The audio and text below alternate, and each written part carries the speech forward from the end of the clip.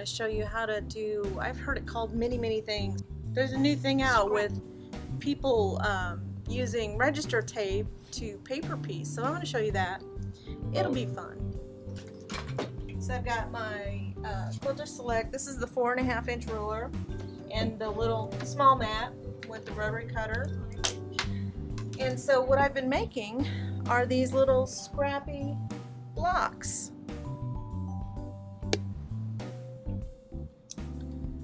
So normally all of this stuff gets stuffed inside of a dog bed, but you know, some poor dog's gonna go unhappy.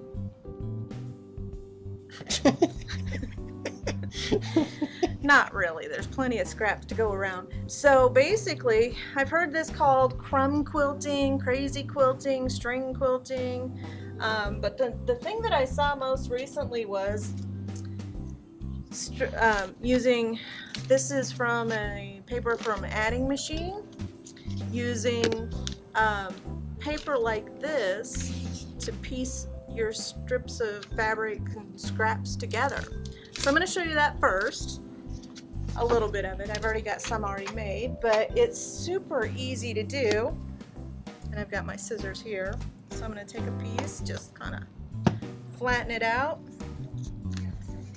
and I'm going to put it face up, and another piece right there on the edge. We could make it kind of curved a little bit too, and we're going to go right up under the machine. Put my paper up close to it, and this doesn't have to be straight, or you have to sew a straight line, but you can see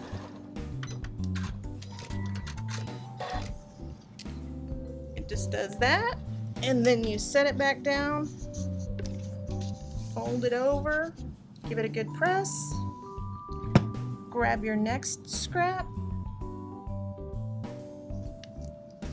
place on top of it,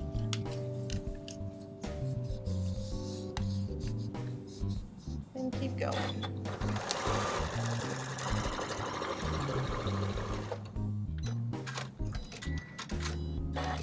So the only thing I'm really focusing on is sewing a straight line. The rest of it doesn't matter. So if it's a 1/4 inch or you've got stuff sticking out behind it, doesn't really make a difference. So let's find another piece here. That's a lot of pieces. It is a lot of pieces, but it turns out really cute when you make a block out of it. I'll set it up there so you can see a little bit better. There's another one.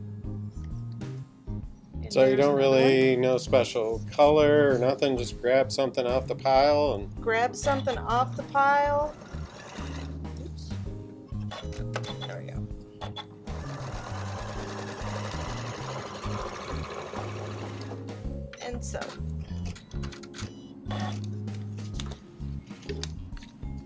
And so that's the paper piecing method. So then you've got this really kind of thin line right there. It's kind of cool. You do want to keep a trash can nearby, so I'm going to pull these off now because I've got enough here.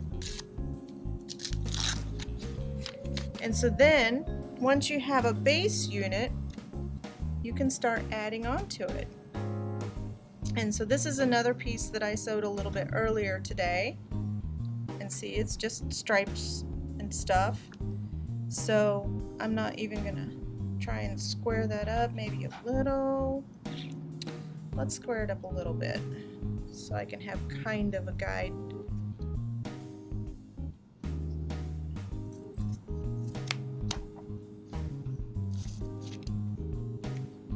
what's the paper for? So it's to keep it stable while you're sewing. So I'm going to sew this right across there. I'm going to put this under. So otherwise the pieces would kind of fly around? Or? They would, and I'm actually going to sew from the wrong side because I want to make a really long run all the way, and my strips are pressed this direction.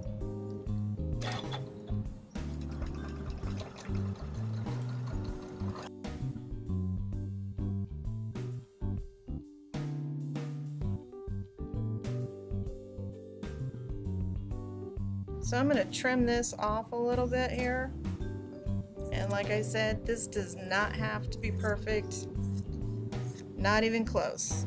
So basically you're making a foundation. And then I'm just going to press it all this way.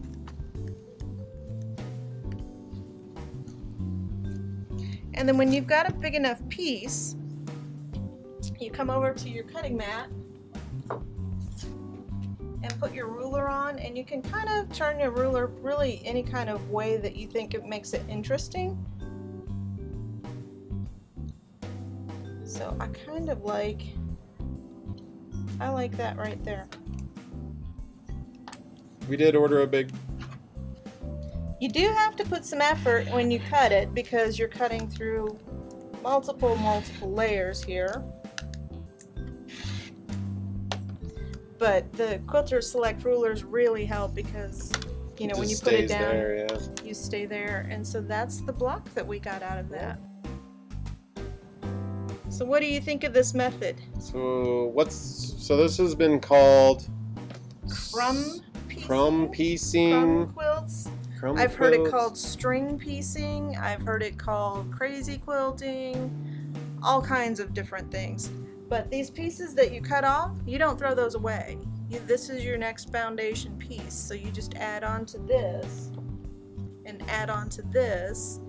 And so, you know, maybe these tiny little pieces I'll toss, but I've got this cool little piece right here. So do you only need the paper then just to start your first few pieces? Yes. Okay. So once you get your pieces started, so I'm going to actually go from this one that I just trimmed up, and you can find, oh, this is cute.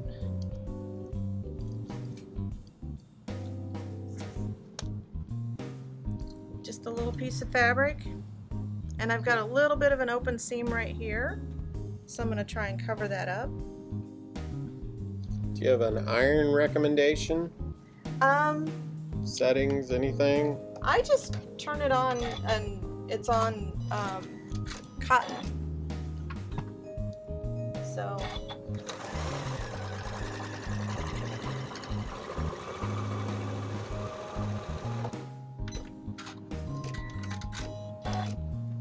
and so to keep from adding too much bulk behind, I am going to trim this away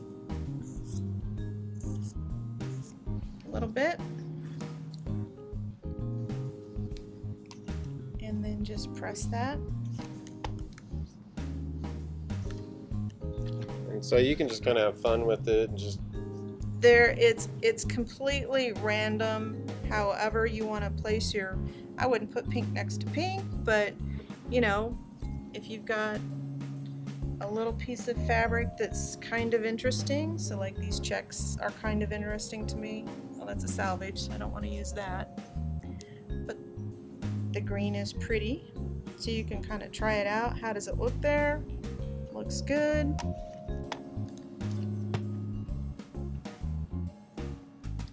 I bet Just sew it on. definitely viewers would probably have enough scraps. Yep. And these are scraps left over from demoing AccuQuilt here. You can see this is from that strip quilt that we did a little while ago. And you can use pieces this small. You can do it. So a viewer asked, would you add sashing to this then as well? I think so. I think that this would really be offset really nice with black. If you framed each of these in black, I wouldn't do a very big sashing. But with all of these multiple layers, if you tried to piece these, you might get into a little bit of trouble. If you just sew a sashing on in between, maybe an inch sashing.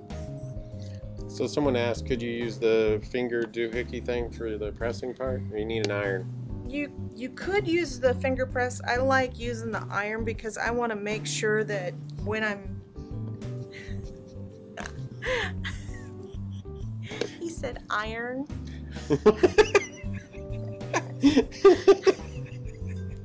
I have an iron. from Robert. Yeah. I like using the iron because I'm having too much fun with that. It makes sure my block is laying flat so that when I'm sewing my straight line, if it's not quite straight, I can kind of work and press that to where it does. Because, I mean, it is still a quilt block. You still do want it to lay kind of flat. Spritz of that acorn pressing would go great too. Not on the paper though, that would not work well. So then I've got this piece here I made earlier. I could just sew that like right across there.